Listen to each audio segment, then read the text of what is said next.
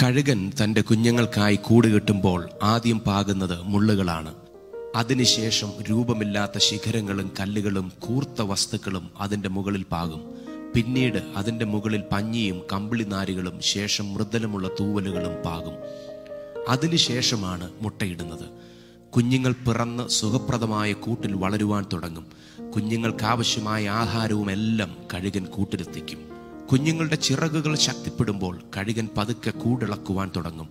ആദ്യം തൂവലുകൾ എടുത്തു മാറ്റും. പിന്നീട് സുഖമുള്ള വസ്തുക്കൾ ഓരോന്നായി പതുക്കെ നീക്കി കൂടിനെ വാസയോഗ്യമല്ലാതാക്കും. പിന്നെ കല്ലുകളും ശിഖരങ്ങളും ഒടുവിൽ മുള്ളുകളും വെളിപ്പെടും. പിന്നെ കഴുകൻ കുഞ്ഞിന് ആ കൂട്ടിൽ തുടരുവാൻ പറ്റില്ല.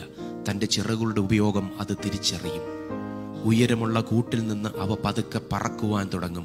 അപ്പോൾ അമ്മ ഒരു പരിശീലകയുടെ സ്ഥാനത്ത് നിന്ന് പറക്കുവാൻ ശീലിപ്പിക്കും. താഴെ വീണ് ശരീരം ചിതറാതെ തൻ്റെ ബലമുള്ള ചിറകുകൾ വിരിച്ച് അമ്മ അവയ്ക്ക് ശരണം നൽകും.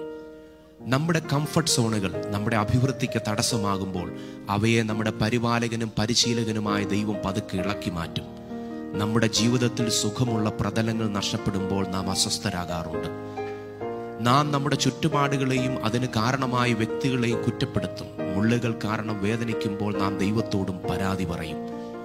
എന്നാൽ ഇത് ചഞ്ചലപ്പെടാനുള്ള നേരമല്ല, നിന്റെ ചിറകുകളുടെ ശക്തി തിരിച്ചറിയുവാനുള്ള നേരമാണ്. പറക്കുവാൻ നിന്റെ ചിറകുകൾ പാകപ്പെട്ട് കഴിഞ്ഞു. നിന്റെ ചിറകുകൾക്ക് ശക്തി വന്നില്ലായിരുന്നുവെങ്കിൽ നിന്റെ ദൈവം നിന്റെ കൂടിനെ ഇളക്കിയില്ലായിരുന്നു. ഉദയസൂര്യന്റെ ചൂടേറ്റ ആകാശമേഘങ്ങളിൽ പറന്നുയരാം. നിന്റെ സ്വപ്നത്തെയും ഭാവിയെയും തകർക്കുവാൻ ആർക്കും സാധ്യമല്ല. നിന്നോളം വലുപ്പമുള്ളൊരു കൂട് നഷ്ടപ്പെട്ടാൽ അതിരുകളില്ലാത്ത ആകാശങ്ങൾ നിനക്ക് സ്വന്തമാകും.